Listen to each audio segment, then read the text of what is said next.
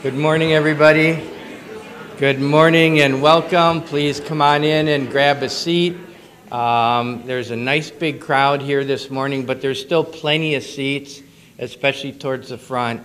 So just come up and grab a seat. Don't be afraid of sitting next to a stranger. It's a good opportunity to make a new friend. So just come on in.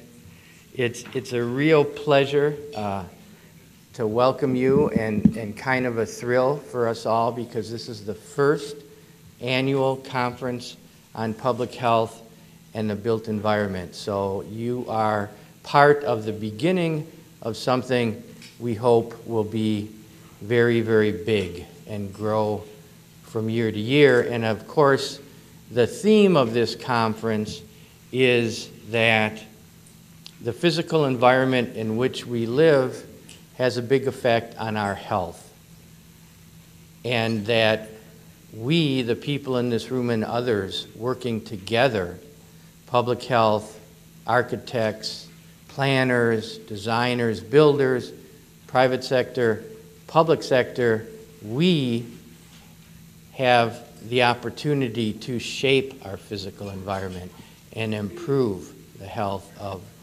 ourselves, our families, our neighborhoods, and this beautiful community of San Antonio and Bexar County in which we live.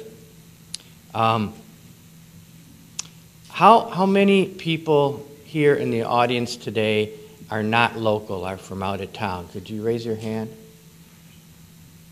Okay, well, that's great. Thank you very much for coming. I hope that you'll have time while you're here to see some of San Antonio, and I would especially recommend our fabulous river mission reach, which is the portion of the San Antonio River that goes south of downtown for miles and miles and miles. That is definitely worth doing, and you can walk, jog, kayak, bike, and it's very easy to rent a bike here locally, so check that out. How many in the audience are public health people of one sort or another? How many are not public health people but represent some other discipline? Well, I'd say that's pretty half and half. So that's impressive, and that's what we were hoping for, actually.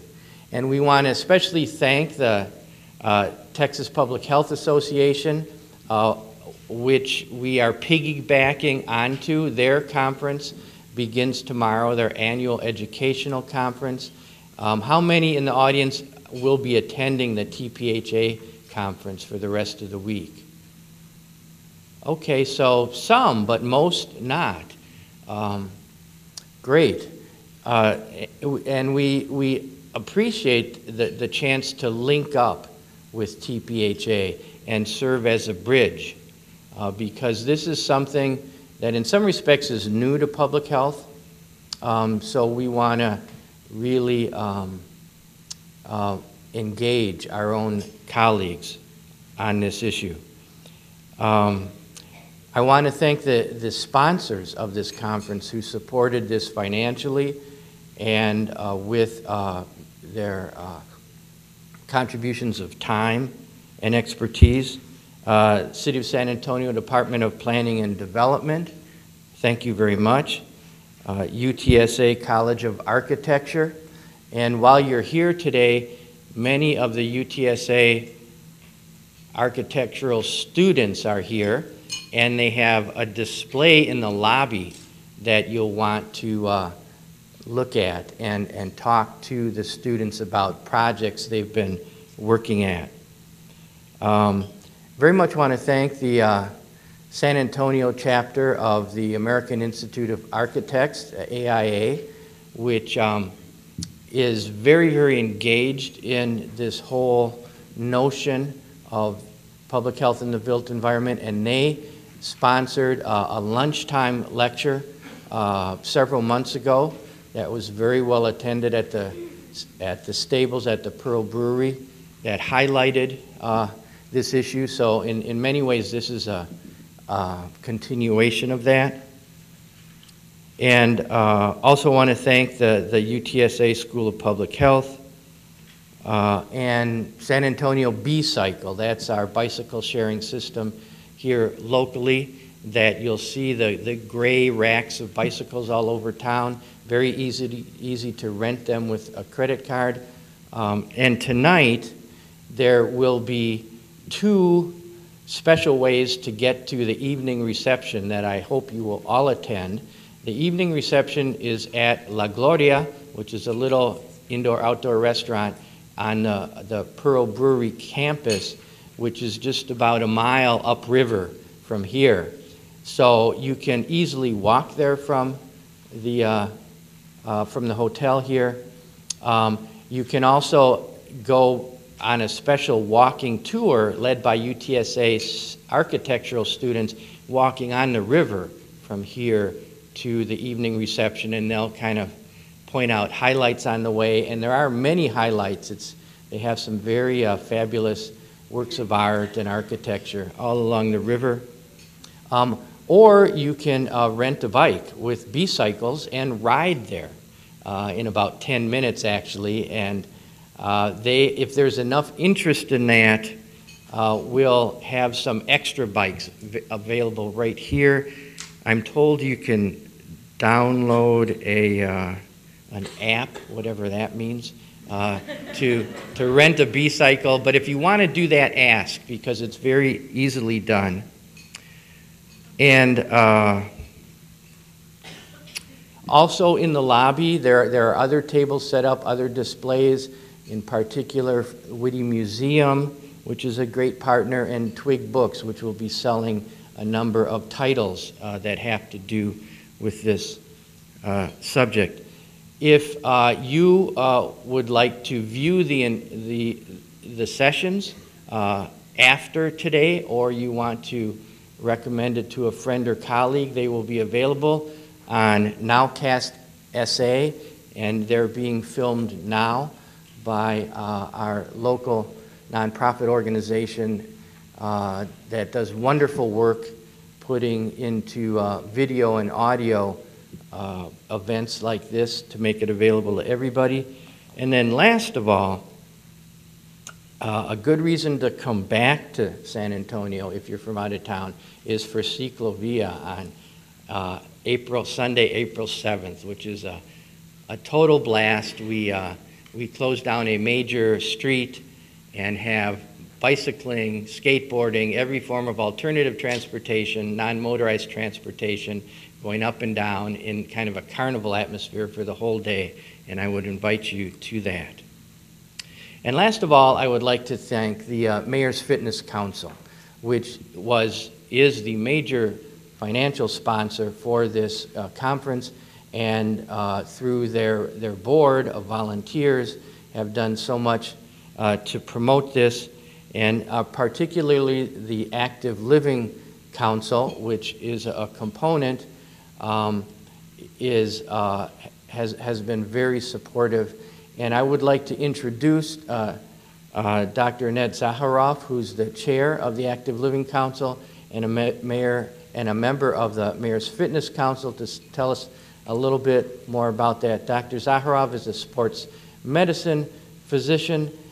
She is very active in team sports, as well as just promoting fitness and health locally.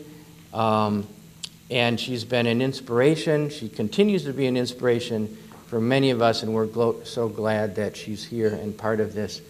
Annette, please come up.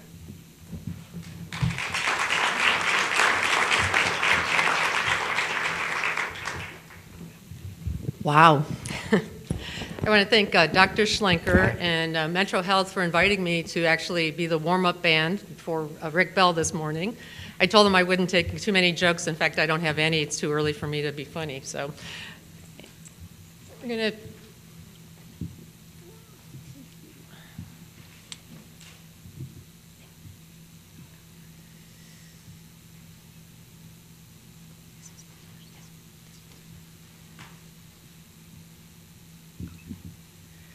So this morning I have a few minutes to introduce some concepts with the Active Living Council.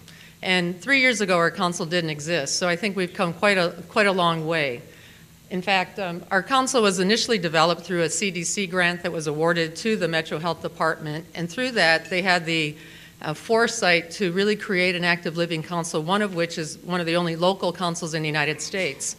And our mission really, as you see, is to transform Bexar County and San Antonio into a healthy community through active living. So we've had the opportunity with funding initially to set out in a mission and vision to do that and promote active lifestyles throughout the community. Our group is very unique in that we've modeled our membership after the National Activity Plan. And this model actually looks at a variety of sectors within the community, understanding that our whole mission is really trying to reduce obesity in the community as well as reduce sedentary lifestyles. So our own membership is made up of 8 different sectors, including an additional group of community representatives. And as you can see, it's really a widespread group to take a look at acting as a forum for all of the community to be able to have input into issues regarding active living and to be able to provide a perspective that represents the community as a whole in developing and outlining future plans for our city. So in our initial project, one of our directives was actually creating a master plan, which was a 3 to 5 year plan to help promote active living as a way of life, as a way to change attitudes and change our environment in the community to actually promote active living. So I'd like to just highlight that plan today with the time I have. The name of our plan is the Active Living Plan for a Healthier San Antonio. And this plan is modeled after the National Physical Activity Plan. And it's sharing the vision of being able to have all Americans one day be physically active, not only where they play, but where they work and where they live. And our job is to help implement programs, policies, and help change the infrastructure that allows our environment to actually support active living.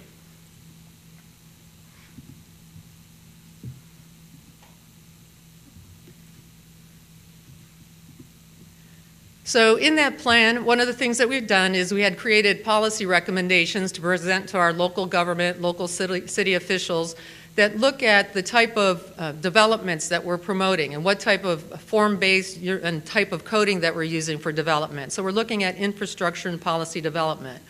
One of the other policy recommendations we've made is actually looking at our planning commissions and providing a health element to it. So we can take a look at health impact assessments and decide how our infrastructure is being built. In outlining that plan, we've looked at all the various sectors within the community to represent not only local priorities, but aligning with our local initiatives. And so in that plan, we've taken each of our sectors and actually contributed specific strategies, tactics, and measurable outcomes. So we can take a look at not only where we are today, but where our work's leading us to come to a healthier group in terms of our community.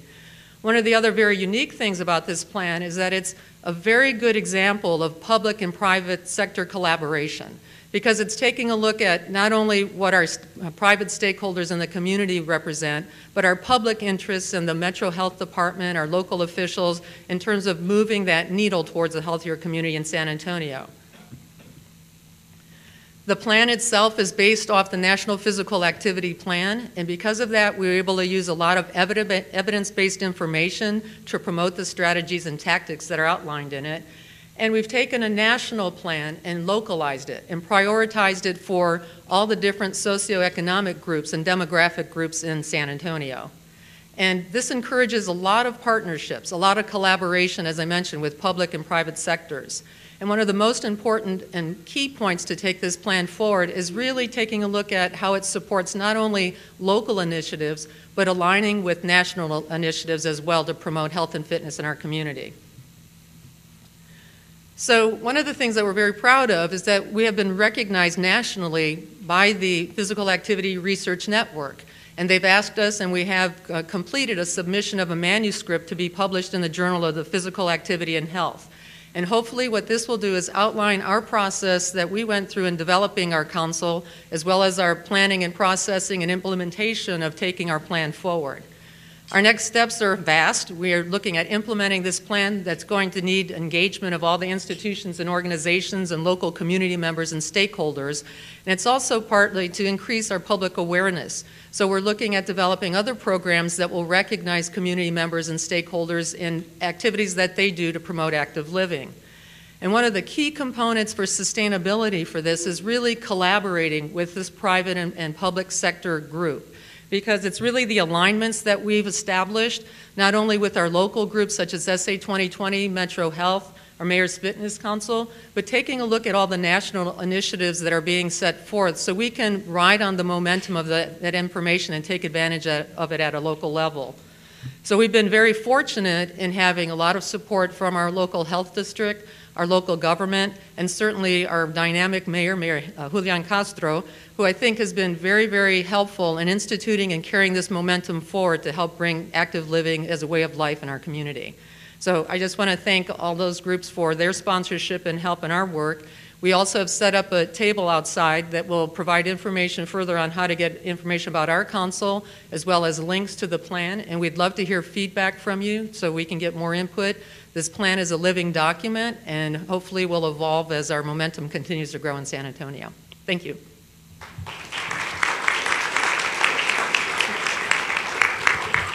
Good job, Annette. Thank you very much, Annette. Now it is my great pleasure to introduce our keynote speaker for today, Mr. Rick Bell from New York City, who flew in last night, barely made it at 1 a.m., but he's here and ready to go. We're just thrilled to have Rick, who is an architect himself, and at one time he was the assistant commissioner for the Department of Design and Construction of New York City, and at other times he has been a principal in a private architectural firm with offices in the United States and Europe. And currently, and so he's been all around the globe, currently he is the executive director of the American Institute of Architects of New York City, so it's the sister organization to our own AIA here locally. And particularly impressive is that he has organized the New York City Fit City conference for the past several years, and has been a principal author of the fabulous active design guidelines that New York City uses to develop their own physical infrastructure. And this is just a fabulous book, and if you have a chance, take a look through it, because it's truly impressive what they have done in New York City, and I think we will learn a lot where that maybe contrasts us with New York City, but also some things that where we are similar to them. So Rick, welcome. Thank you so much for being here. We really appreciate you taking time out.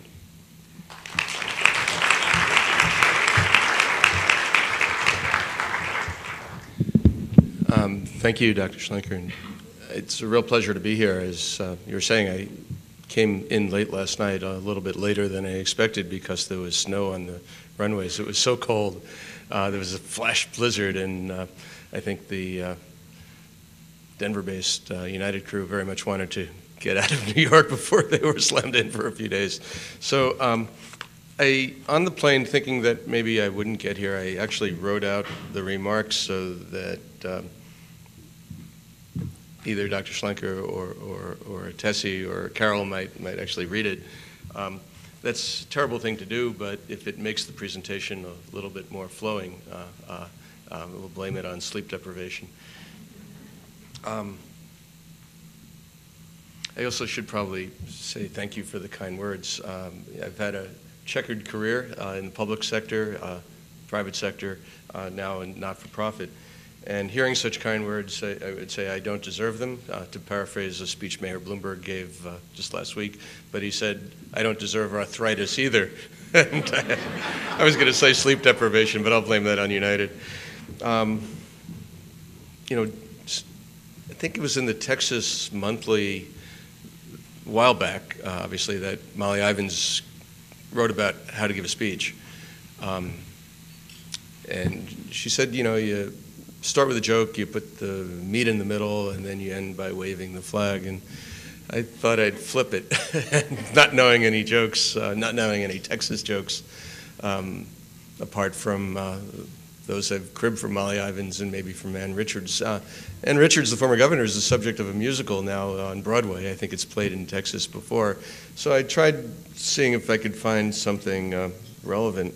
The jokes from the governor aren't really applicable to mixed company. And thank you, Tom, for finding out that you are mixed company. Health professionals, design professionals. Are there any politicians, any elected officials in the room?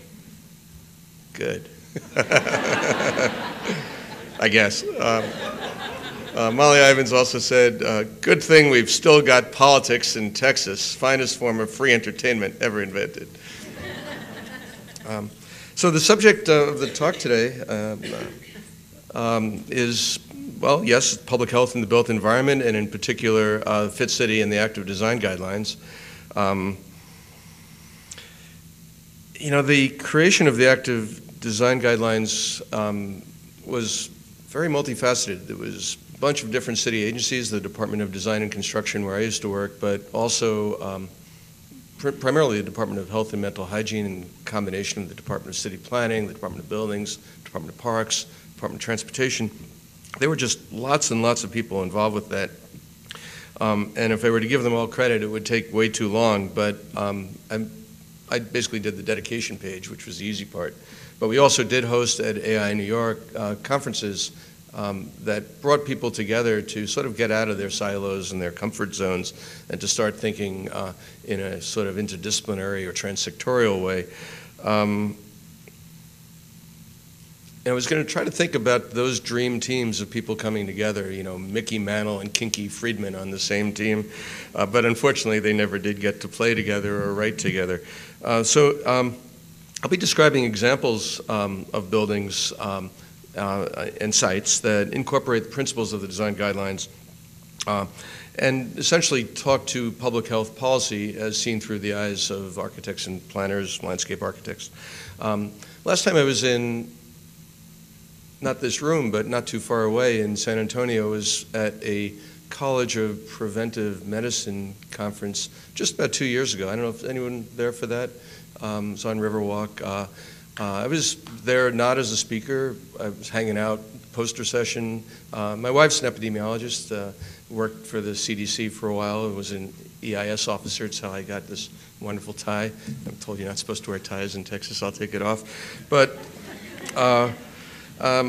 you know, it was our 30th wedding anniversary, and she was coming to San Antonio, and I said, you know, it's silly for me to be anywhere else. So I had a lot of free time, and I got to walk pretty much the length of Riverwalk from the AIA San Antonio, wonderful Center for Architecture at the Pearl Brewery, over down to King William and area around the Flour Mill and Blue Star.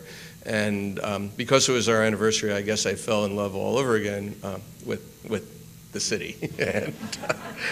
And so, you know, speaking of my wife's involvement with CDC, I think I better get into the talk really fast. And if there's anybody who has seen these statistics already, and I'm sure many have from the BRFSS, I used to know what that stands for, Behavioral Risk Factor Surveillance System. If you've seen these statistics before, you get another cup of coffee, you know, or go to Oklahoma or even Colorado, because I think what it shows is how this epidemic of obesity and overweight has taken over just about the entire country, with the possible exception of Colorado. There we see it. And you know, usually people, when they talk about why Colorado stands out, why it's a little bit different, say, well, maybe it's self-selection. You know, people like to hike or backpack or ski, be outside, gravitate there. They go there on their own, and therefore the BMI statistics are better in Colorado by a kind of a artificial self-selection.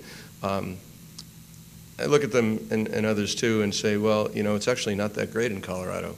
If the average overweight rate, obesity rate in the country is approaching a third, it's not so great to say that a fifth of the people in Colorado, the best state in the country in that regard, are overweight. It should be going in the opposite direction. The book itself, and thank you, Tom, for holding it up. I was going to do the same. Is organized in 4 chapters, and I've tried to take very literally the suggestion to talk about the book, its genesis, how it came together, what's in it, and what it means for our city and maybe other cities as well, how it's being implemented. But I thought I'd follow the book almost as a script, not read from it. It is available online. I have a couple of copies along with me if people really need for talk they're giving later today or tomorrow or some other purpose, a hard copy right away. It could be gotten from our municipal government, from City Books, but it is available online. The website is coming up. But there are 4 chapters, and the first one talks about the environmental health underpinning of what we were trying to do together across these disciplinary lines, the sort of environmental health epidemiological basis for why we think as architects and planners that changes that we make could have an impact. And just this morning early in the hotel room, I was trying to remember who John Snow was and why the CDC tie has a pump on it. And it's a fascinating story back to 1854 and the cholera outbreak in Soho in London. And you probably, in the health professional side of the room, it's like bride and groom. It's not exactly divided up evenly, but it's half and half. Fascinating story about how, in that case, the physician, but also at almost the same time in New York, 1857 was the time, not only when the AIA was founded in New York, but when Central Park was created. Central Park was called the working man's, I guess at the time, lungs, a way of looking at how fresh air and recreational opportunities, wasn't called that then, could change the patterns of density and public health problems that came with that in a very dismal and crowded housing stock. Architects, planners, reformers, far ahead thinking elected officials were already talking about changes in the codes and issues pertaining to housing typologies to try to get more light and air into dwellings. Well, to start with Dick Jackson, Dr. Richard Jackson, who had been at the CDC and then became, among other things, state health officer in California, talk about the complicity of architects in the obesity epidemic with images that included, I think when he lived in Atlanta, there was a photo of someone walking their dog, usually a great way of getting exercise, but there were no sidewalks in that particular part of Atlanta. So the person walking his dog had the leash literally out the window of the car, out of the right passenger side window of the car. You don't have to see the image to realize its absurdity. There was another image in that first slideshow I heard Dick give almost a decade ago, showing a strip mall in San Diego with a fitness center on the second floor, a 2-story building, parking lot in the front of it, an escalator up to the sign, Fitness Center. What we do to avoid physical activity is legion. So we were very receptive in New York. The kind of confusing image on the left shows those CDC statistics made out of cans painted with the colors that were on the CDC charts. In an exhibition we did just after Dick gave a talk to the AIA in Washington, D.C., that tried to talk about the design implications of obesity. The curator, Letitia Wolf, was particularly fascinated by graphic designers as being part of the problem, getting people to make unhealthy food choices by their skill in relation to the advertising industry. Just a couple of quick images from the book, slightly reformatted to try to get the city of San Antonio flag into the picture, or at least its colors. The difference between the rates of chronic disease and infectious disease in New York, how that's changed over time from the 1880s when infectious diseases were the primary cause of death to how that more recently has impacted what health professionals are doing. Similarly, how despite some recent good news, not enough, rates of childhood obesity in New York City parallel those in the country. The Fit City conferences that referenced started, I guess it's now 8 years ago. We'll be doing the 8th such conference in June this year. And just like, I guess, World War I, we didn't know that there would necessarily be Fit City 2 a year later, so we just called it Fit City. My title, the health department nixed it, was obesity. They thought that was just too cute by half. Fit City's caught on, and we've done, these are the covers of proceedings of the conferences. These are all available also online. But by the 3rd such conference,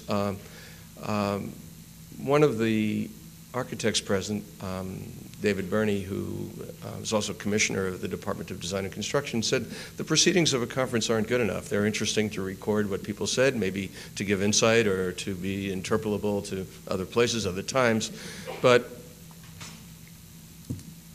guidelines were really necessary to codify in some way the principles that were being discussed at these conferences to make the case studies more relevant and generalizable, and that guidelines were not hard to do, and we should do them and get them out before the next such conference.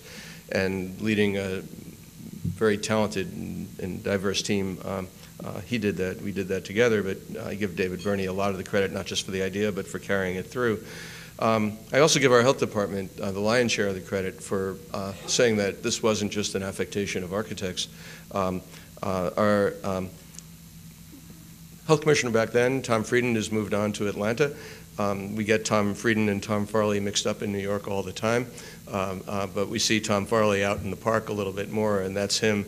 If you could read the caption, it calls him Superman, and maybe any public health professional who is getting that many slings and arrows. I could talk about a lot of other public health policy issues in tobacco and soft drinks. That's probably made it into the national press, but I won't. On the other side of the image,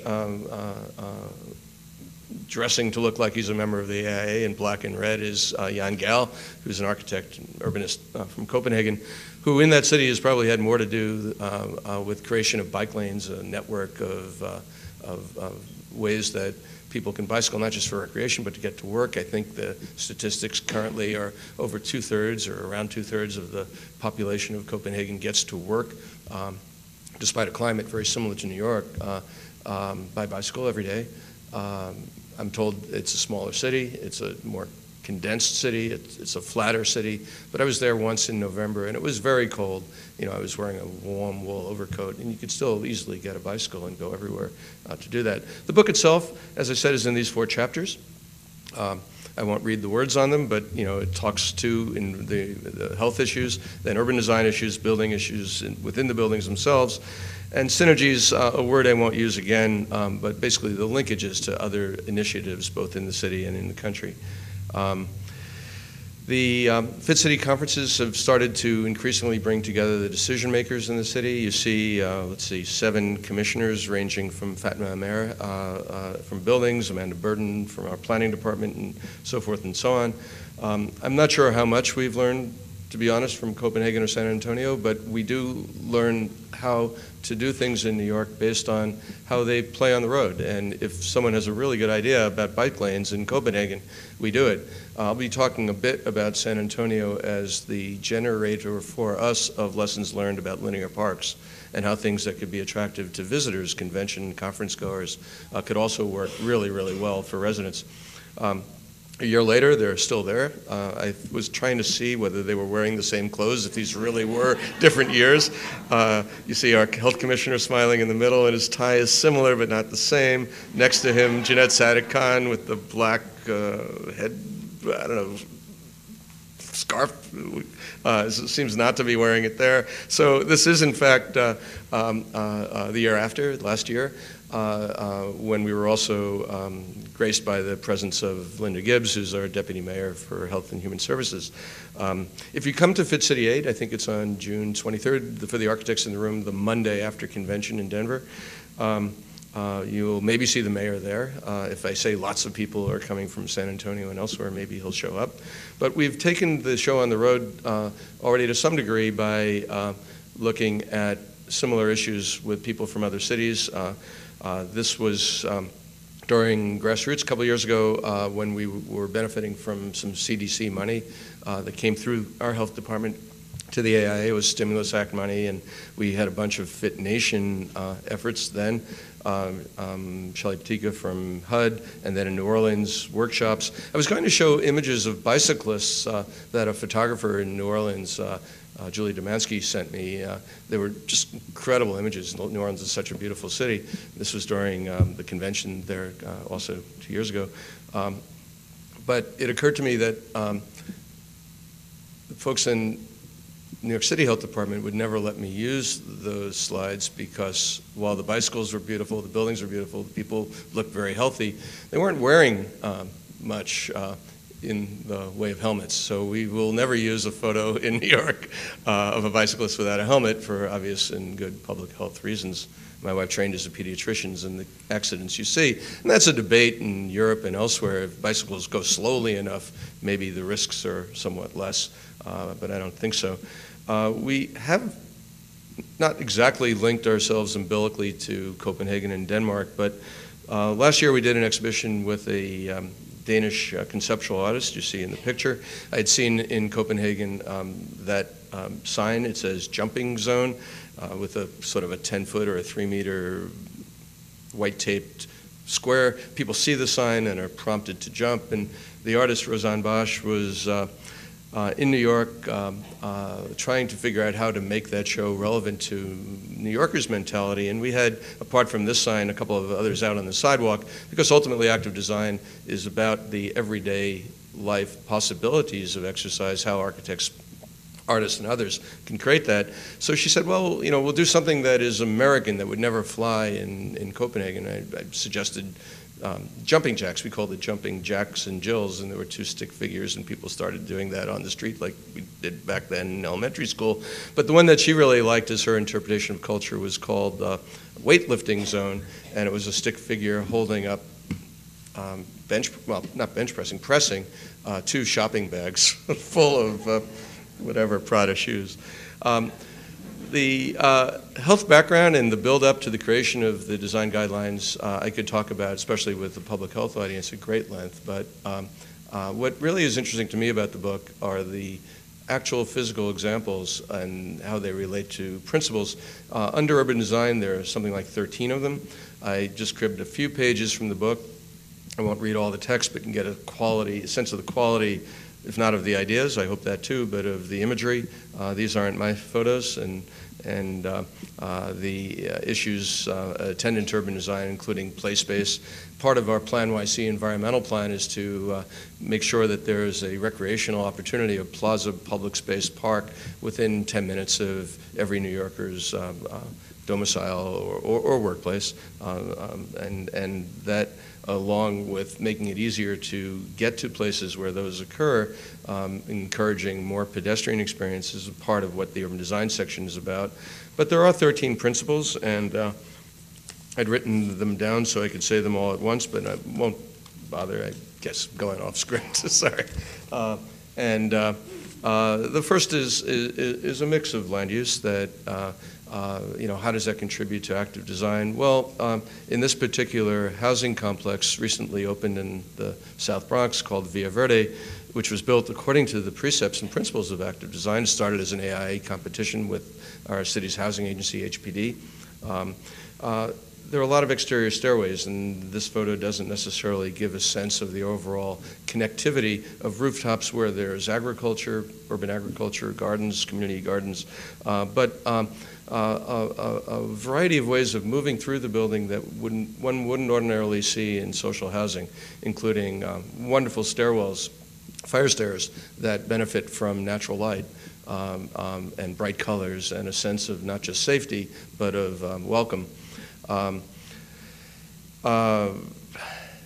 Transit opportunities. I could talk a lot about what's happening in Lima, where my daughter lives and where she just had my first grandchild, Andres, in a hospital in Miraflores.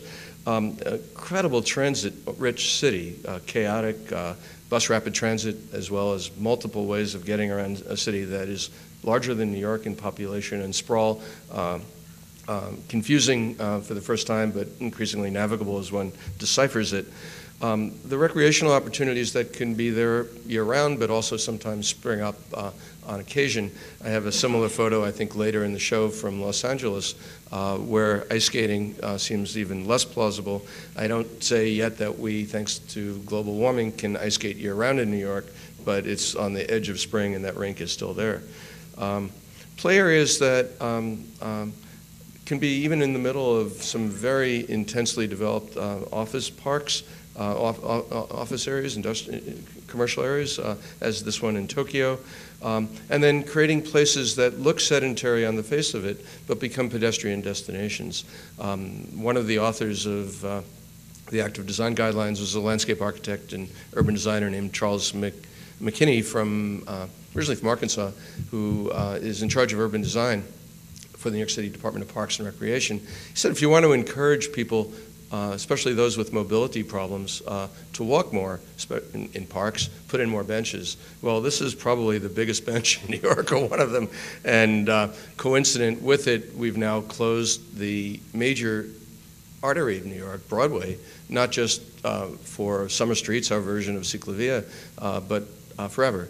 And one of the legacies of the Bloomberg administration, which has done a lot of good things in this regard, is to leave things behind that will be hard to reverse. To say that a principal street in New York, or a part of it anyway, in the heart of the crossroads of America, is a pedestrian destination, a place where there are tables and chairs, but also with the TKTS booth for Broadway just underneath this.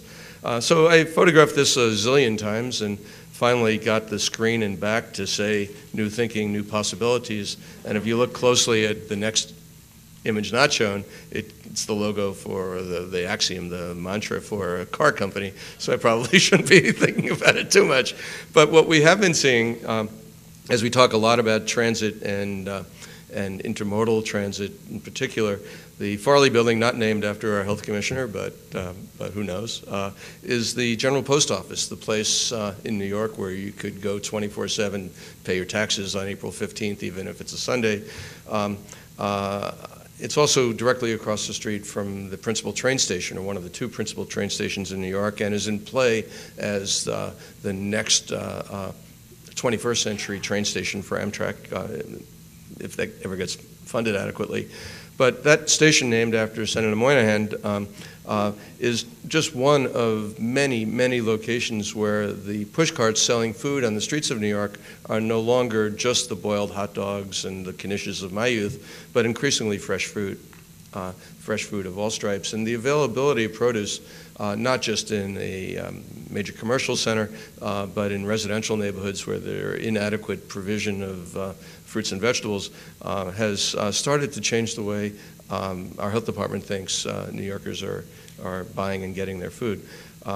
It could be more, and I propose to say it's not just on the sidewalk, but take part of the Farley Building itself as a produce market. You think of the market buildings in San Francisco for the ferry terminal, Pike's Market in Seattle, to make a destination both for commuters and residents, a distribution point for fresh food, and maybe even a bike center like we see in Chicago and Santa Monica and other places. But when you do have street connectivity, complete streets, so forth, part of that is not just the availability of food of different stripes, but how social space gets people out of their homes, makes them feel safer as pedestrians, gets them to have the opportunity to walk more, see their neighbors, and feel like the neighborhood is coming back. The hub is very close to where the housing complex they showed a moment ago is located. Another image of Times Square showing some of the seating. Those chairs and tables are not bolted down. They don't disappear.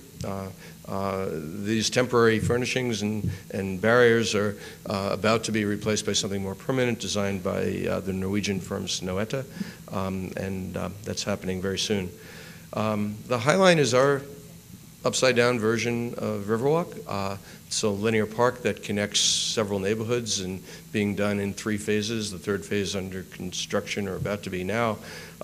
Its authors from the landscape architecture firm Field Operations, and pictured here some of the architects, Stiller, Scavidio, and Renfro, created something that allows for people to sit, and read, drink coffee, look at the river, but also to walk without having to stop to cross streets at traffic lights, to walk, seeing vegetation, to early in the morning jog before it gets too crowded, and to socialize and be outside.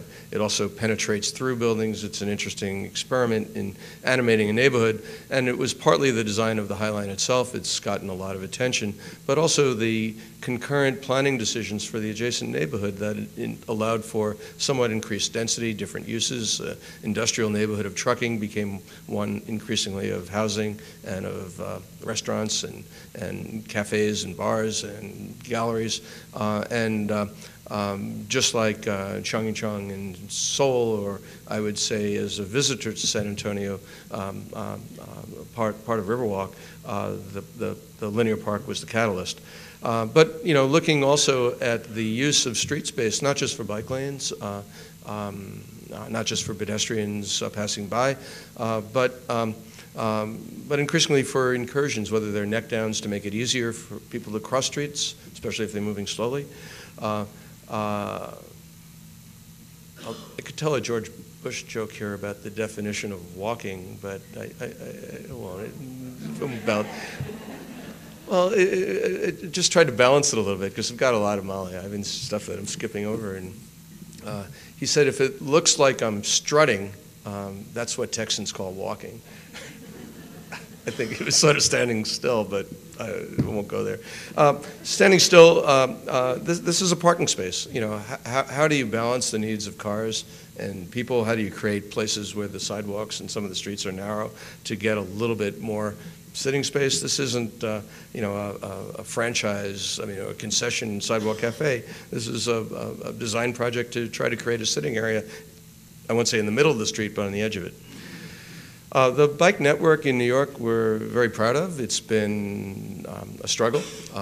There are neighborhoods where there's so much vehicular congestion that the taking away of a bike lane, especially a protected bike lane, it's somehow separated from the traffic, not just by a painted stripe, but by a physical barrier, whether that's a lane of parking or plants, can be difficult, but it's ultimately been successful, and that's our Transportation Commissioner Jeanette Sadik-Khan in our space talking about, as you can see from her image, the slide of a slide. When do you ever get, the imminent rollout of a bike share program, somewhat delayed, but very much anticipated this spring or early summer. New York said that to make bike share logical, to get a Velib type free bike program or low-cost bike program, the bike network really had to be there first. So that's what the city is concentrated on, and it's not quite there, but it's close enough. This is some of it. Adjacent to a really beautiful linear park along the Hudson River, but this takes out a lane of traffic on West Street, what had been at one point, like in San Francisco, an elevated highway, now a surface highway, but carving out a lane of it, separating it by a fence, and then an even better barrier, a row of trucks, makes that even plausible. Talked about Moynihan Station before. This is a deliberately very confusing image of a bike storage facility directly across the street from that post office about to be train station, with the graphics from our transportation department about biking in New York City, a photograph in the advertising panel of the street furniture that is exactly the image that you could see if you stand in a certain spot looking at the building.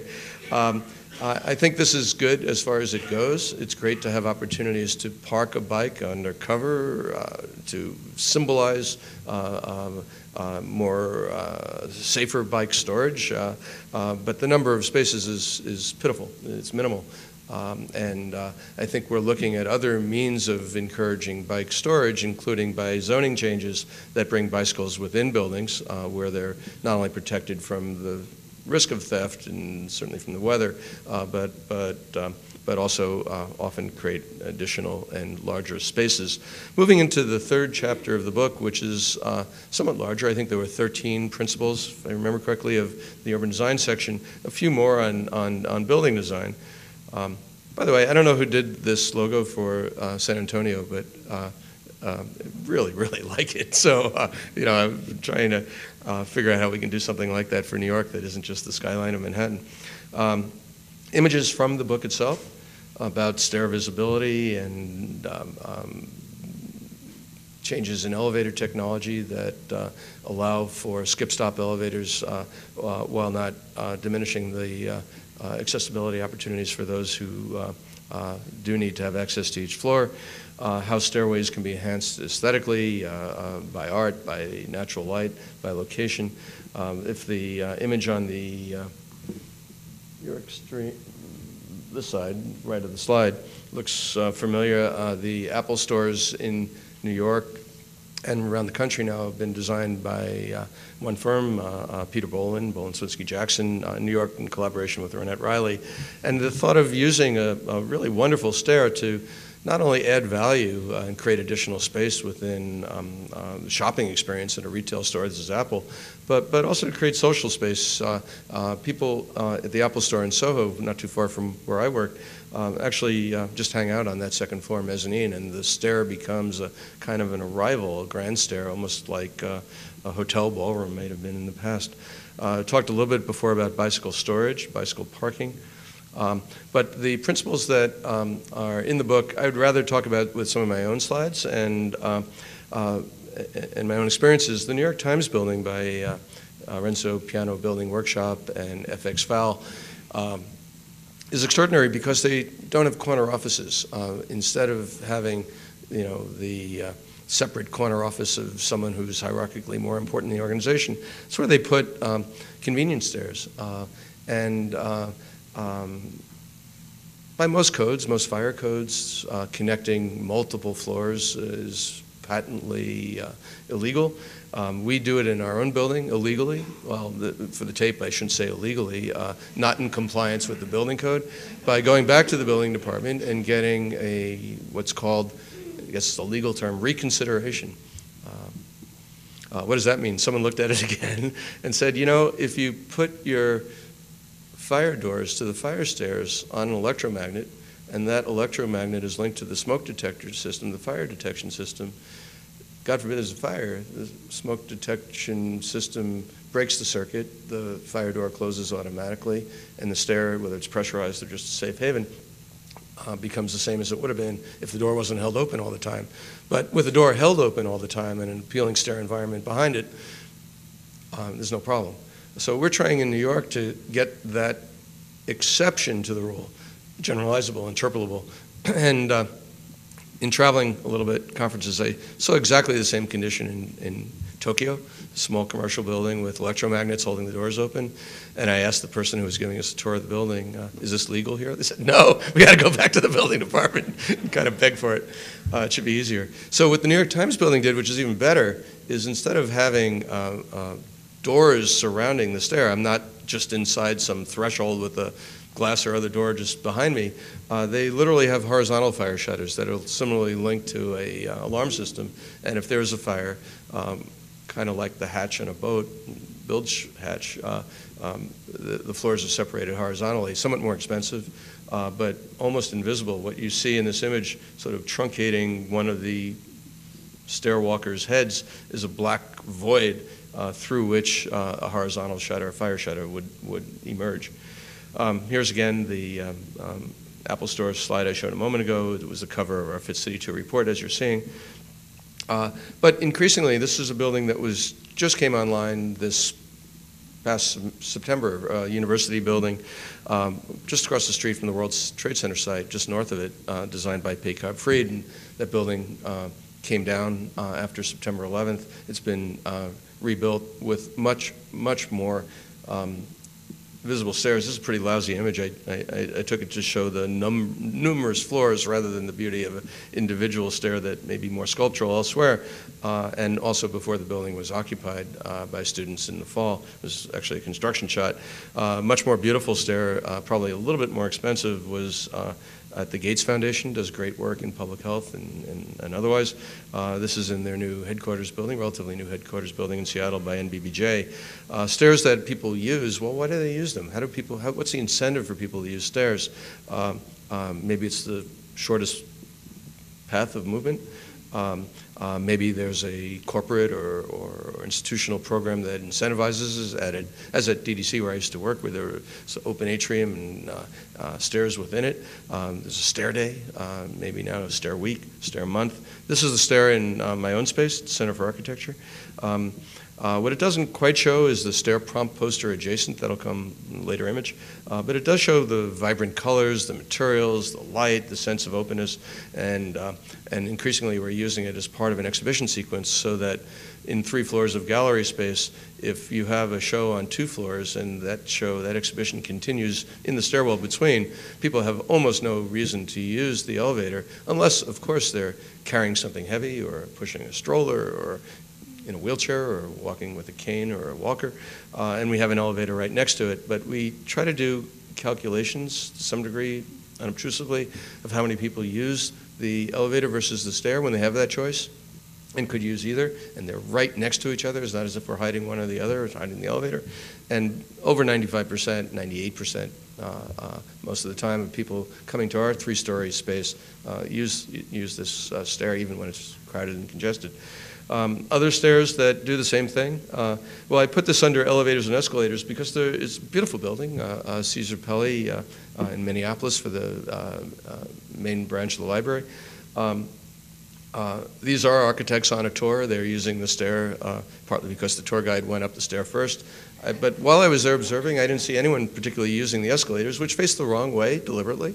So, you come in that front door and you don't see the escalators. There is an elevator there as well, but it's not the first thing you see, and the stair doubles back and you see it.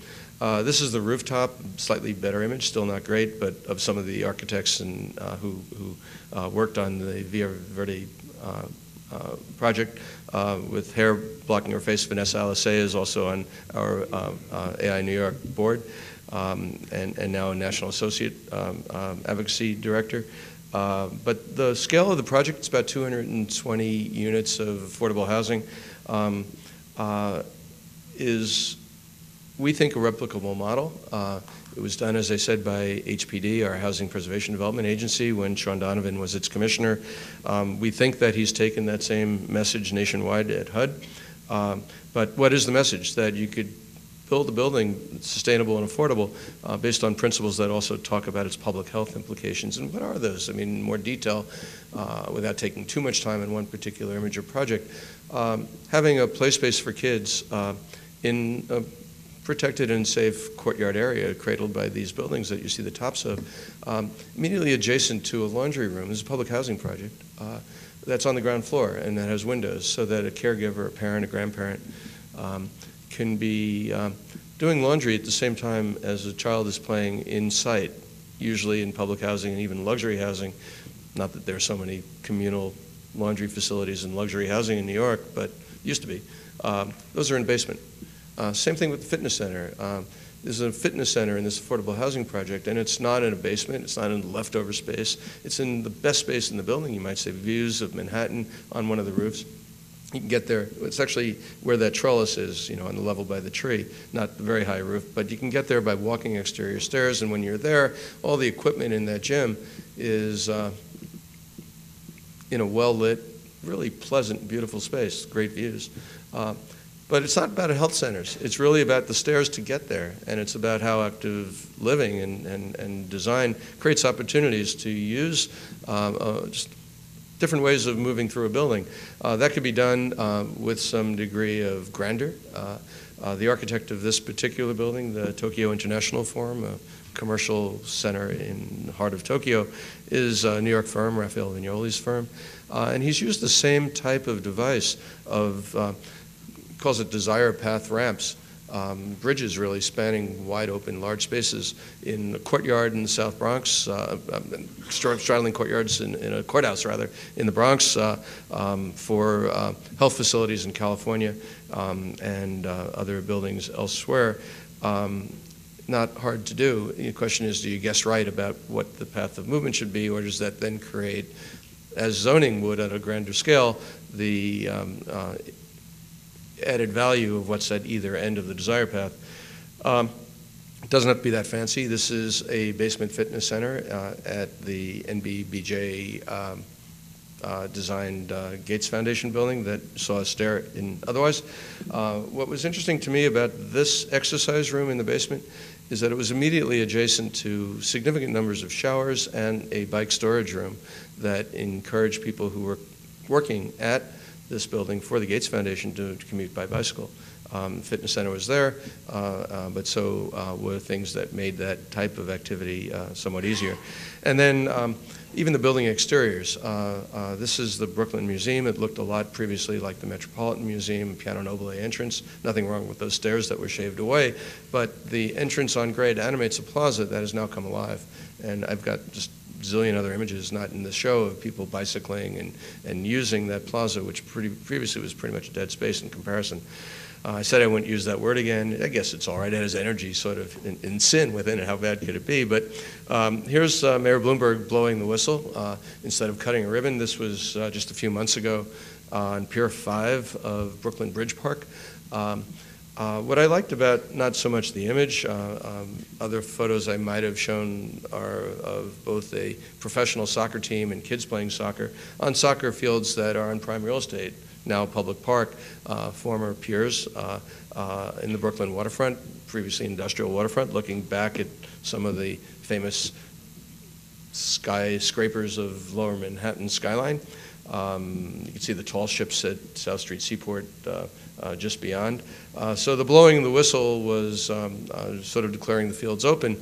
And not just the mayor, but other elected officials who were there were talking about the importance of active recreation in creating new parks, that it's not just about passive enjoyment, views of the skyline as it might have been or as it would have been in the past. Happens elsewhere, and the sense of community participation in planning decisions. The Brooklyn thing didn't just happen on its own. There was a lot of discussion about what was needed in a neighborhood that wasn't only for visitors, but related upland to locations in Brooklyn and in other cities like Paris, where people didn't have the same recreational opportunities because of income disparities and traditions reinforced by zoning of single use, often mercantile trade, trucking. On the be careful what you wish for scenario, there are so many bicycles in Copenhagen, and this is at a intermodal train station, obviously, and kind of a distribution point for commuter rail as well. I'd never seen this anywhere before. People like Jan Gehl are saying that it's such a problem now with so many bicycles, they've got to figure out how to get rid of cars completely. We had a similar project like that in New York where Michael Sorkin proposed that the Brooklyn Bridge, which has this great, you saw in one of the Fit City covers, people walking and bicycling, but in conflict with each other on the boardwalk of the Brooklyn Bridge, depicted in a number of photos by famous photographers and painters. That maybe all the cars should be removed from that, and that one level should be for pedestrians and joggers, and maybe one level for bicycles only. A lot of people commuting up and back by bicycle between Brooklyn and lower Manhattan. His proposal was treated as not realistic, partly because he said, well, by the way, once you get the cars off the bridge, what the bridge connects to, which is an existing elevated highway in lower Manhattan on the East River, you wouldn't need that either, and you could just tear it down because the cars wouldn't be coming off the bridge onto it. And this was exhibited in our space, a modest proposal, and showed it to a couple of the decision makers who might actually be able to make that happen. And I said, you know, just like some of the other pilot programs of the Bloomberg administration, you could tear the highway down temporarily, and you know, if people miss it, you build it back up. You know, knowing, of course, that no one would miss it. I think this is the last of these images. I was at a conference in Tokyo not all that long after the nuclear meltdown, and it was much more consciousness, not that there wasn't previously in Japan, about energy use and energy conservation. And I was trying to relate that to, you know, my criticism of escalators, and I don't know if there's anyone here from the escalator industry or related to anyone in it. I try when I can possibly avoid it, never to take an escalator, not on principle, although it might sound like that, not out of holier than thou, but for fear that some photographer will call out my hypocrisy. And there's a great YouTube video of, maybe some of you have seen it, of someone being stuck on an escalator. They're about halfway up. The escalator, just like an elevator, stops. They panic. They don't know what to do. They're standing there, saying, "Oh, how am I going to get out of here? I've got an appointment." And luckily, of course, there's another escalator. There are always two. They travel in pairs, and someone says, "Don't worry, we'll rescue you." And they come down the other escalator, go in the opposite direction, and that one then too stops. And you see them there, the people, the actors, obviously, in the YouTube, figuring out what food they have, what water, if their cell phone battery is going to work because they're stuck there. Escalator is, I guess, useful, and I have friends from Hong Kong who swear by them. How do you traverse a vertical city without that opportunity? It can't just be by elevators, and probably not there by stairs. But what I object to is escalators that don't allow for even the choice of people taking a stair. So the fact, coming back to the slide, that with the loss of that nuclear power plant, there was diminished electrical supply, not just in that part of Japan, but throughout the country and certainly in Tokyo. People were starting to look at, why do we have these escalators continually in use? And you do see in Europe sometimes motion-activated escalators that aren't continually running. But just from an energy point alone, our stair prompt poster, this doesn't have the words on it, it's the last slide in the sequence, says burn calories, not energy.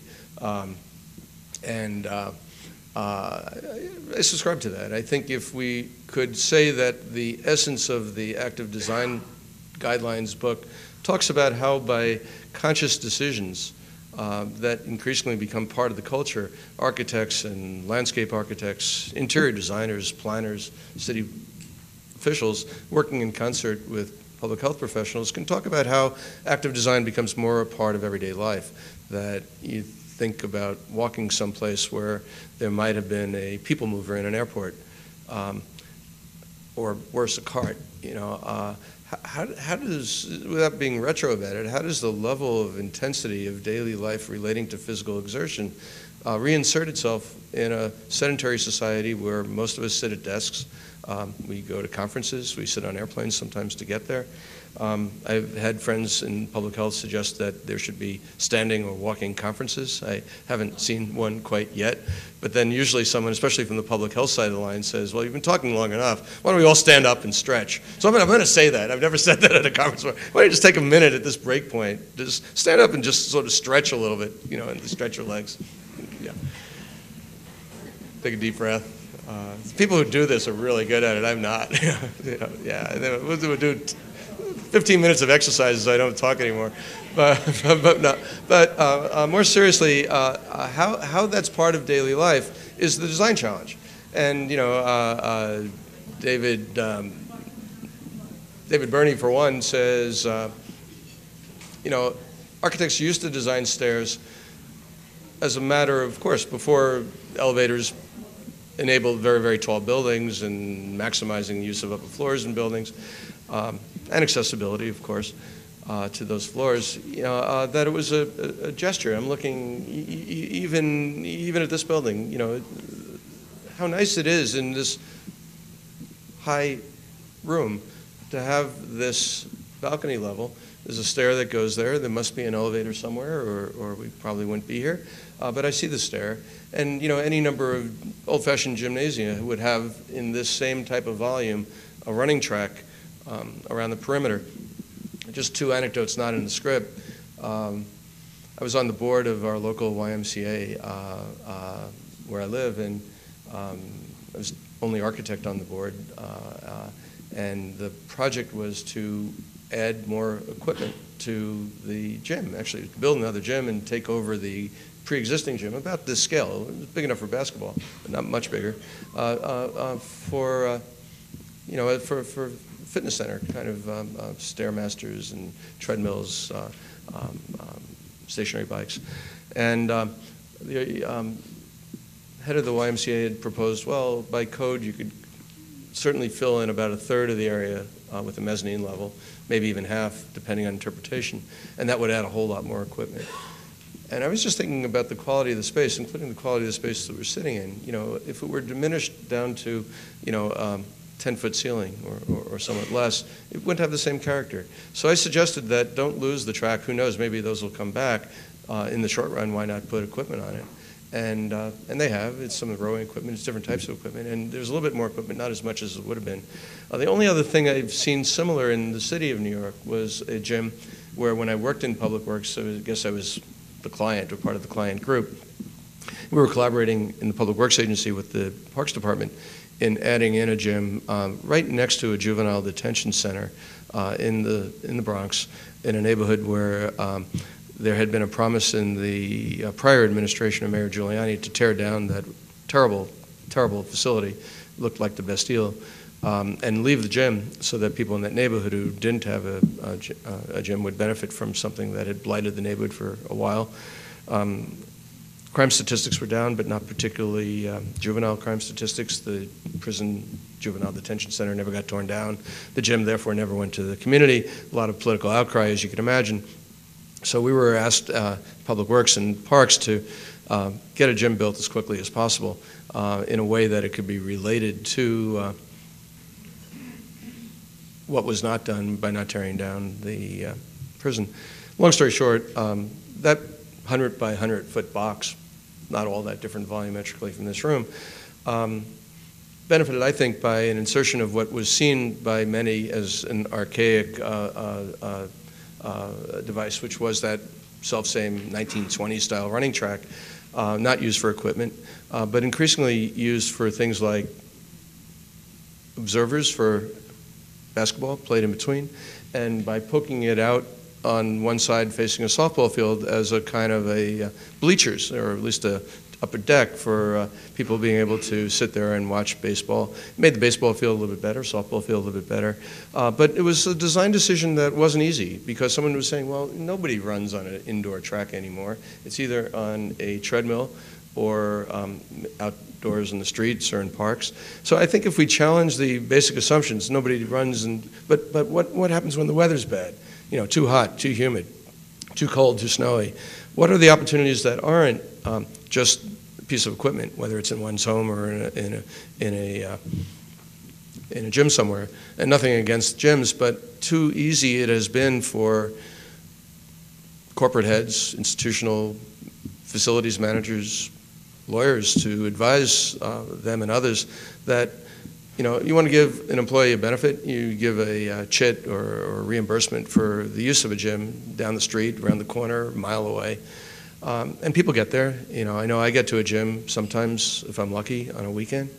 But if that gym were in my office, and, you know, talk about hypocrisy, why don't I just do that? You know, it's sometimes space, equipment, sometimes it's fear of being sued if someone falls or hurts themselves. But that's the kind of decision that, why not a gym like hotels have them, and maybe better than hotels have them. I haven't been to the gym, I think it's on the 6th floor of this hotel yet, but a couple of pieces of equipment in leftover space, as opposed to making something part of the experience and making it possible people feel like they could shower safely if necessary afterward.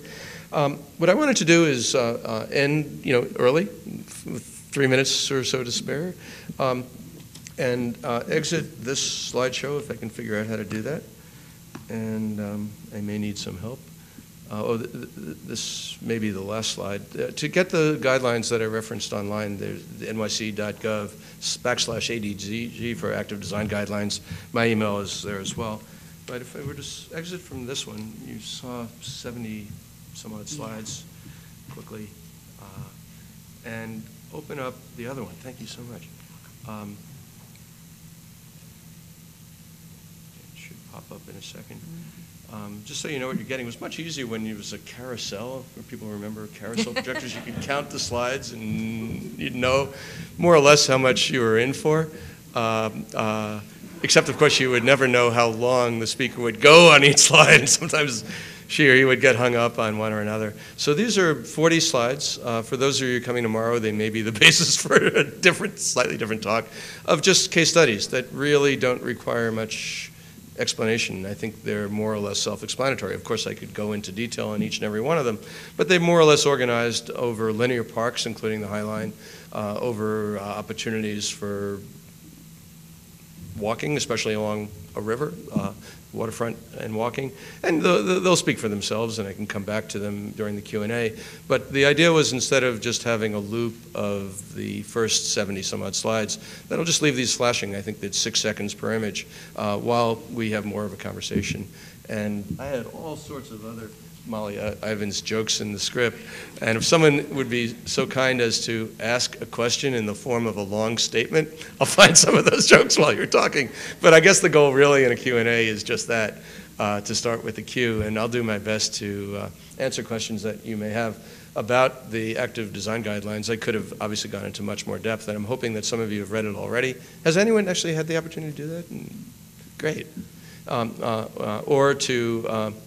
Or to see it online, or download it online, or get a hard copy if necessary. I think we've been trying to discourage people, not because of the paper, relative expense of it, but I do have, as I said, a few copies here if someone needs them. So yeah, some of the comments you could ignore. I think the default was I'd rather be in San Antonio,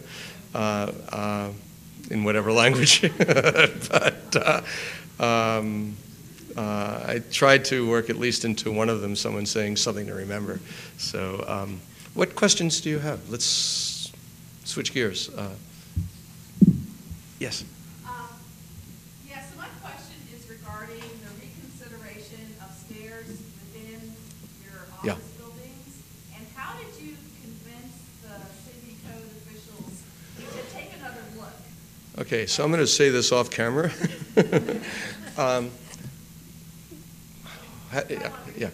Yeah. Okay, so repeating the question, that's a good point. There's a microphone there, I guess people may be supposed to come up to. But the question was about the stair in our building at the Center for Architecture, and in particular, how we got our New York City Department of Buildings to do that reconsideration.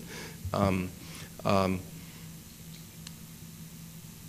are 2 or 3 answers. I'd like to say that the primary one is logic. You go to someone, and they're a bureaucrat. I use that as a term of endearment. I was a bureaucrat, mid-level functionary. People who sit at a desk and are empowered to make a decision, have that authority, are doing their job if they make the decision. If they say, oh, well, this is the way it's always been, I can't even think about this fresh, they're not really occupying that desk. They're just putting in time until they retire. And I saw a lot of people like that while I was a public sector employee who had been there for a really long time but weren't taking chances any longer. And it's a terrible thing to say you take chances with public safety, and that's not what I'm suggesting for a moment, but to at least look at the code as a living document. After September 11th in 2001, we really did that and changed the building code in New York a lot, especially on hardening stairs, making them safer, making them wider, having greater areas on landings where people would be safe if they were in a wheelchair waiting for someone to carry them down, changing the nature of the materials that demise stairs. But because it was a safety consideration first and foremost, occasioned by the World Trade Center, of course, we weren't looking at trying to insist that fire stairs have natural light, as we might have if we were more pushy. But New Yorkers are notoriously pushy. I'm a native New Yorker. You see a challenge, such as a bureaucratic impediment to do something logical, and you just keep pushing. It helped that not just me, but others I work with as architects knew their way around the building department. We weren't coming kind of fresh to the considerations of the gray areas in code. What were the gray areas? Open convenience stairs that link 2 or 3 floors and are deemed safe because of other design features, deluge curtains, and there won't be any in this room. There are certainly sprinklers you can see, but if you wanted to have a 3-level atrium in a hotel, and there are many in hotels going back to the 70s by John Portman and then many others, you deal with it through the sprinklering and through the protection through a mechanism. And you have to be sure that that mechanism works, that you test the sprinklers. If you're counting on a wall of water to prevent the flow of a fire from spaces where people need to exit. Or similarly, in an atrium situation, if you're talking about the evacuation of smoke, because asphyxiation can be almost as much of a problem, that you test the mechanical system regularly to make sure that there's an evacuation of smoke in a place that people might be moving through. Even fire stairs do that. So we took the same kind of mentality and said, we promise, and we did, to test this system regularly. the way people test elevators. There are tests of building components that aren't just upon completion, that are through the life and occupancy. Different municipalities have different regulations as to the frequency of an elevator inspection, but nobody thinks it's unusual to require that outlay of time and expense to have someone come and make sure that the elevator isn't just convenient but is safe. We did the same thing with fire stairs. We said logically, if we could both put something in that is almost automatic, but that we would test and continually prove to ourselves is safe, then what's the problem? And they said, okay, you're architects, we believe you, but reconsiderations in current New York City code parlance are, as I said, not interpolable. You can't say, oh, they did it there, we want to do it here. Each one is a case-by-case basis. So what we're trying to do is not have these so-called reconsiderations generalizable, that under certain circumstances you could use it if someone else did, which would be good, but half the battle. We want to just change the code. And I'm on a couple of the code committees, including accessibility, that talks to, with a model code that we now have in New York. We were one of the last major cities to adopt international building code. That we had our own particular building code for 60 years that was archaic and a balancing act between different interests, union and developer interests. To say that we have a code that isn't politicized, that isn't polarized, but is actually increasingly relating to changes in building technology, that's the starting point in logic. So, if the end point was ability to navigate, not through personal friendships. And yes, I did know the building commissioner very well, and I did serve on her kitchen cabinet, and we'd work together, and she trusted me. But that wasn't personal. It was about the logic of the situation. It just helped to know who to ask. And anything, long answer, but I was afraid maybe there weren't any other questions, so hopefully that generated a few more. I'm going to try this microphone now. Great. I'm Jacob Dale, graduate student at UTSA College of Architecture, and I guess I could ask you a lot of questions about buildings. You provided a lot of really interesting anecdotes up here today. But really, I guess on a selfish note, I'm more interested in what's been the setback on the city bike program. I'm a downtown resident of San Antonio and probably one of the heaviest users of the B-Cycle program, so I'm really curious about that. Yeah, I think no reason not to be candid, far from home, and it's not really being live streamed back in New York, or is it? There were a couple of problems. The most recent and most publicized was a storm that did some damage, we were told, to the technology as saline water washed over computer systems. And I believe that, storing stuff in a floodplain when it gets flooded can cause damage, obviously. But I don't think everything was stored there. Some stuff was, some equipment. So that slowed it down a little bit. I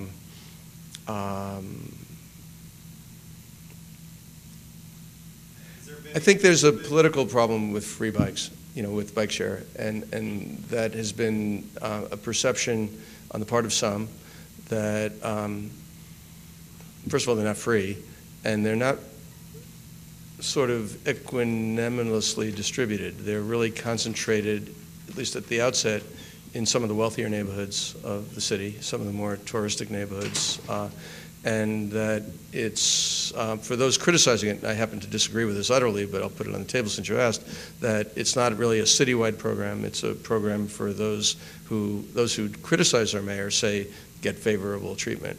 I think the city has done more, this administration, than any other, and I've worked for a couple other mayors as an intern and then as a mid-level bureaucrat, as I said, to sort of spread opportunities around the city, not to concentrate everything on Manhattan. New York City is a city of almost 8.5 million people. Only 2 million or so, 2.5 million live in Manhattan. But Manhattan always seems to get all the good stuff. The first bike lanes, the first bike share. So there was some pushback on that. And I think there was also a feeling that, well, the bike lanes might go away, especially those with just demarcated by some paint. Paint would fade, next mayor would get rid of them, and she might. there are 4 Democratic candidates, equivalent number of Republican candidates in an election that's beginning to heat up. The new mayor will be elected in November. The Bloomberg administration has this countdown clock, 300 days and counting. Let's try to get everything done that they've been able to get started in 11 years. With term limits, 2 4-year terms, it's almost miraculous that Mayor Bloomberg has had that 3rd term. It took much more than a reconsideration to get that. But he did lose a lot of goodwill on the part of many who had supported him on other things, saying it's too much. So the pushback was on people who would rather not have bikes on their streets, saying, we don't bike. It's the same kind of, not to put my politics on my sleeve, I think reactionary politics, if someone says, well, I don't have a kid in public school, therefore I shouldn't pay so much in school taxes. If bikes get people to work easier, especially in neighborhoods in Brooklyn, for instance, where the existing public transit is seriously overtaxed. Williamsburg has been built up in ways without augmenting its transit capacity. One can talk about mixed use as a mechanism by which people don't have to commute by trains that are elbow to elbow. We don't have Tokyo pushers yet. So it's not just that you bike or I bike, you probably bike more than I do, but that for those who are biking, they are not competing for the same place on a bus or a subway, and certainly they're not driving a car. And part of the goal of bikes in all cities that have done them is to reduce the reliance on private motor cars, especially owned private motor cars that occupy space, whether it's in a parking garage on the street or on the streets, in traffic lanes. A part of the health initiative has been shared cars. The Vélib program in Paris, which was one of the first, best known, is paralleled in Paris by a city program to have publicly owned shared cars. Not just a rental car company startup or mainstream saying that you could rent a car for an hour or two when you need it. So what does that do? If you can rent a car for an hour or two to carry something heavy or to go someplace where you can't easily get a young family, to a suburb, it means that people don't own cars and maybe they use them less and maybe they use a bike or public transportation more for the things that don't require a car. Texas, I remember when, not so much Torrey Carlton, who I should commend not only for instigating the introduction, getting me here, but for opening up the AI San Antonio Wonderful Center for Architecture. But also in Austin, not all that far away, Sally Ann Fly did something very, very similar. And it's in a former gas station. Anyone here from Austin? Been to the Center for Architecture near the state cap? The question of how much tarmac to give up in the sort of the macadam of the Center for Architecture. Similar question in the AI Center for Architecture in Dallas. How much you need to park. Yeah, that's a tricky question in Texas, trickier than in New York. But long story short, there was some political pushback more, on the free free bike program, bike share program. But I think it's passed. So the real question now is timing. It's also, to make something a success, both perceptually and, maybe that's also the press. It wasn't going to be rolled out in the winter. They missed the fall. It wasn't supposed to be. To do that when you've got these incredible out-of-nowhere winter storms. It's been a lot of snow in New York this winter. Much more photogenic and much more logical, in fact, to roll something out given the climatological imperatives in the spring. So that's what's being discussed. When in the spring, I haven't heard. Jeanette Sadekhan has said May, and we're counting on that being part of first time ever design festival, NYC by Design, a 12-day week in the middle of May. We think it's going to be then, but not for certain. In the State of the City address, either by error or intent, the mayor said it would be in the summer.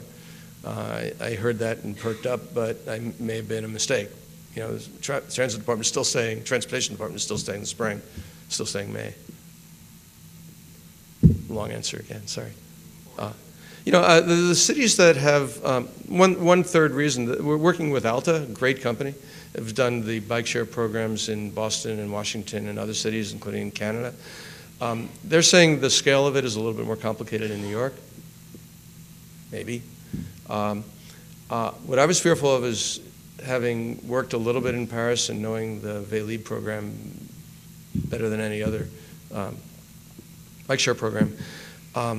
There are economic problems with that Vélib program in Paris, one of which is the extent of vandalism, some degree theft, and also something that was perhaps not anticipated is the one-way travel requiring trucking of bicycles back to the other end of trajectory.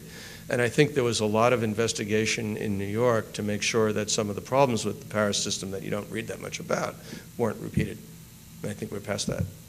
Not because New York is safer than Paris or has less vandals or thieves, but I think there was an enhanced security mechanism or some such. I'm really looking forward to seeing them.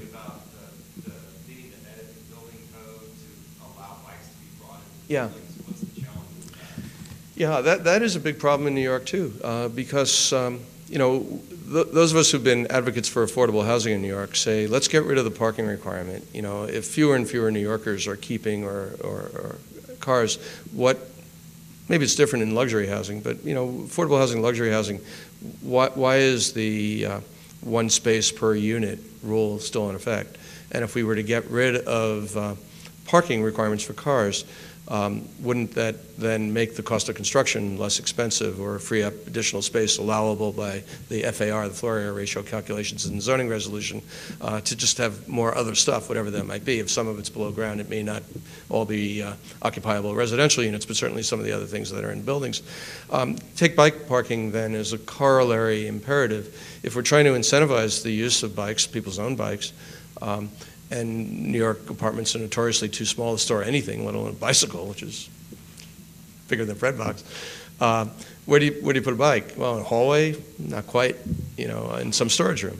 So if you mandate by zoning resolution that instead of having as much parking for vehicles, for motor vehicles, you have parking, if you will, for bicycles, well, yeah, they're smaller, they take less space, but still in all, the same argument, the same balancing act. So we were ambivalent collegially within the AA about how much to support it. I think on balance we supported it pretty vigorously, and it's not just in residential and not just in affordable housing units, but also in commercial buildings. So we created not just bike racks. In some of these images you may have seen one by David Byrne on our sidewalk, but also for employees of the AA New York chapter, a place in a basement to store bicycles out of the rain, and to free up bike rack space on the sidewalk for transient visitors. But not enough. You know, if we get this number of people to an event in our space, and let's say half of them were wanting to come by bicycle, there's no parking. Sort of like the endemic parking problem in New York and many other places. Thanks for the question. Am I out of time? Great. Well, it's been a real pleasure being here. Thank you. Thank you. Thank you. And I'll be around all day if there are other questions. My email was on the screen, bell@ainy.org, similar to the website for the document. And I guess I'm here tomorrow as well, yes, in a different context. So, thank you. I have some reminders for everyone. During our break, please take a moment to visit with the UTSA students from the College of Architecture whose work is on display, and they'll be at the lobby during the breaks for you to visit with them. We also have some tables out there that sponsors you can visit and get some